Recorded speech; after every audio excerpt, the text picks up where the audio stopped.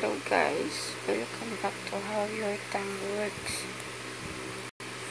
Presents How the Body Works with Chloe and the Nerd.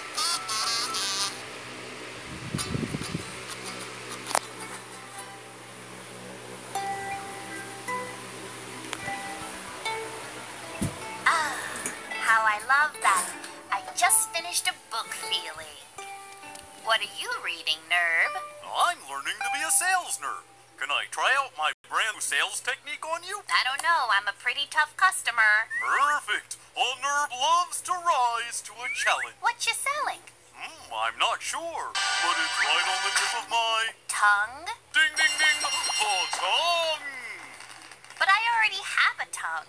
Before you decide, let me tell you all the wonderful things you'll get with your shiny new tongue. This amazing tongue can be used to talk, eat, and taste.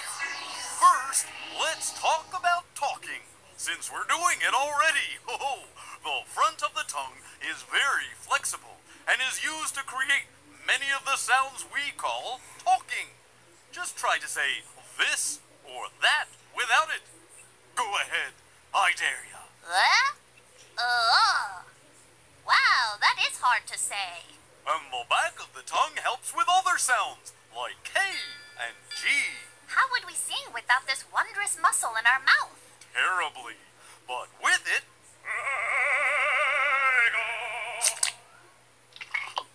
The tongue can also help us eat.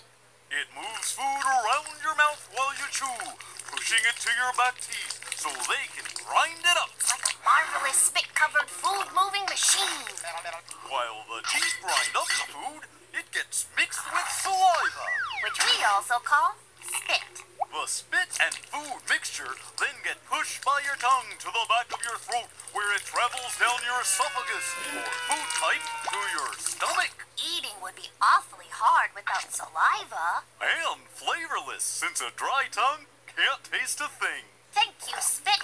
Tasting is the best. But I'm still not sold. Well, we've only just gotten started with all the exciting tasting features your new tongue has.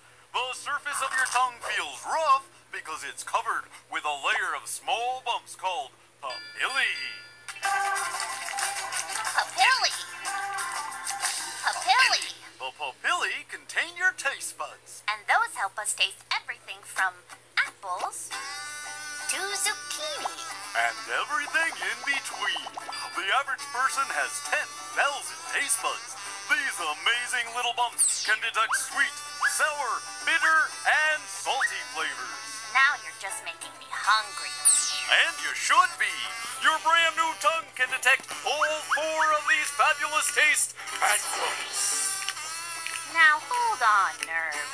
I've heard there's a 5th kind of flavor the tongue can taste. It's called umami. My mommy? Not quite. Though she does have excellent taste. Umami is the Japanese word for yummy, and that's how it tastes.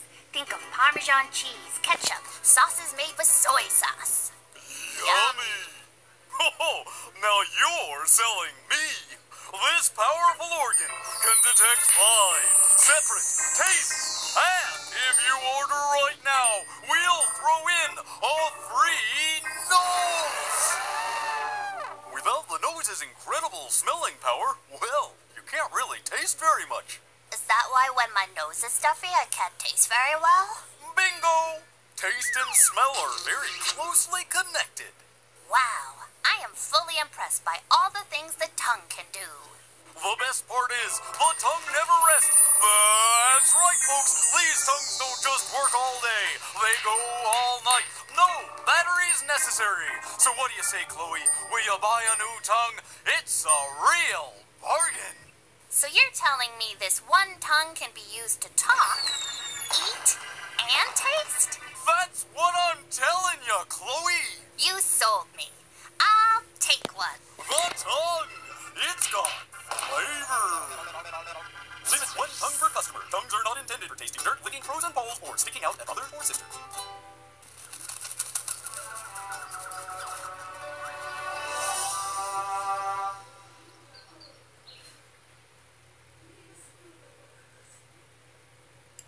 Babush guys, babush.